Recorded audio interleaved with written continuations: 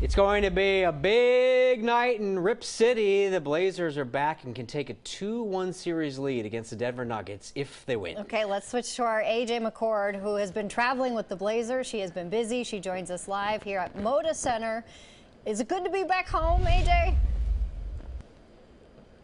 It is good to be back home and good to be back in a sea of shirts, because here in postseason Rip City, there's always shirts on your seats. So this is what tonight's shirt looks like for those who are coming to the game. And I just did a poll on Twitter because in the series against Oklahoma, we saw that the Thunder fans in Chesapeake Arena, almost all of them wore their shirts that they were given at the game. Here in Portland, not as many people wear this shirt. So if you're not coming to game, or even if you are, I want to know what you think. I put a poll on Twitter. What do you think is somebody's requirement? Like, if you're coming to the game, are you required to wear one of these shirts? So let me know what you think there. The game tonight is going to be a great one. Both teams saying they want to come out, play physical, set the tone early. So I'm anticipating a fantastic matchup. Both of these teams' superstars had subpar games in game 2. Nikola Jokic only had 16 points. Damian Lillard only 14. So, you know, neither of those guys are satisfied with that. So I'm expecting Dame time to be right about tonight at 7:30 here in Moda. And of course, we'll have courtside chats at 6:30. I've got some great guests for you, so be sure to tune in for that. But for now,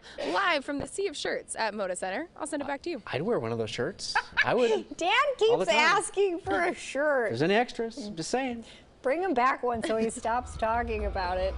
And AJ just mentioned her courtside chat. So she really goes in depth with other analysis that she brings on, analysts rather, and she has some experts too before game 3. So that's going to be streaming live on coin.com and our Facebook page. And she does that always, usually about an hour before tip if you want to check it out. Okay, so AJ was inside the stadium. We want to check in now on what the atmosphere might be like outside. Yeah, it might be a little bit early, but our Cole Miller is live from Moda Center, where there's going to be lots of fans there in a little bit from now, right, Cole?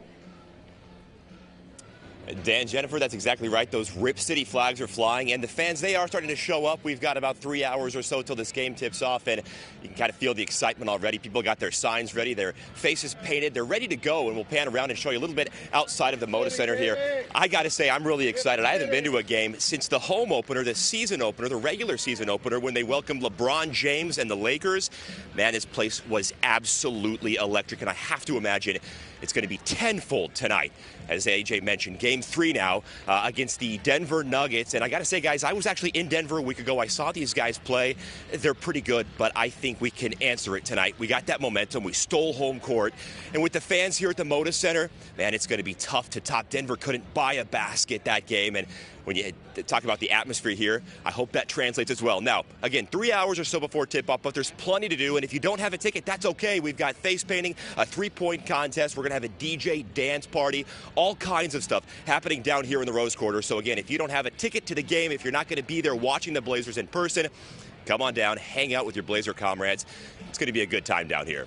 For now, we'll send it back to you there in the studio. I'm sure it will be. I mean, between them having fun there, you're about to toss to Natasha here. We're just stuck inside. I want Cole to run through the fountain.